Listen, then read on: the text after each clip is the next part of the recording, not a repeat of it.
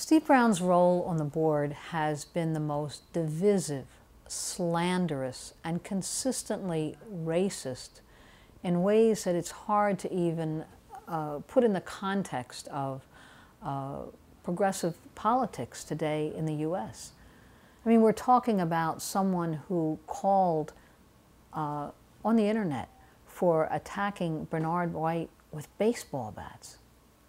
So here you have a multimillionaire living in a penthouse, had a $7 million estate on Long Island. He says he wants to solve the financial problems of WBAI. What he really means is he's determined to take it in another direction, the kind of programming that would be of interest to him and his millionaire friends, and would not be of interest to tenant organizers, union activists, community grassroots groups. So there's a very fundamental struggle that's going on.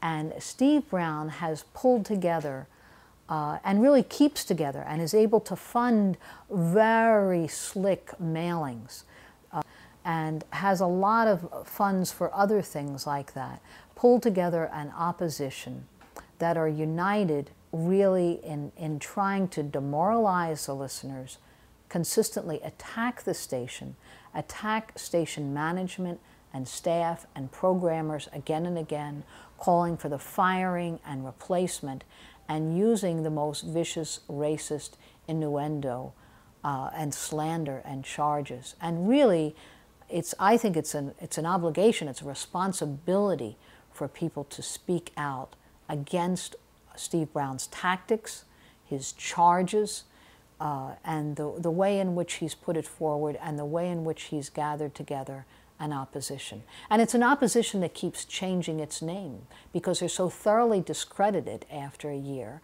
that Lisprog becomes ACE, becomes now Independents on the board. They're not independent at all. They all co-endorse each other, support each other, use the same charges. I'm very proud that Justice and Unity, year after year, has continued to raise the issues of justice and unity, solidarity, supporting each other and the struggles that move New York City forward. It's not only Steve Brown. We really have to think about the opponents who lend themselves to and support and endorse these same tactics, defending them again and again. If Steve Brown calls for attacking Bernard White with baseball bat, and every member of the opposition doesn't see that as a problem, then it says a lot about where the opposition is coming from. And instead, they actually go out of their way to defend this multimillionaire again and again and talk about what he's done for the station.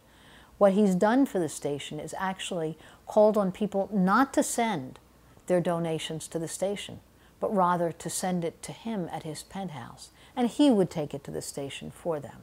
Now, that kind of charge, as if the station management is so irresponsible that they're unable to run the station and provide the wonderful programming that they do.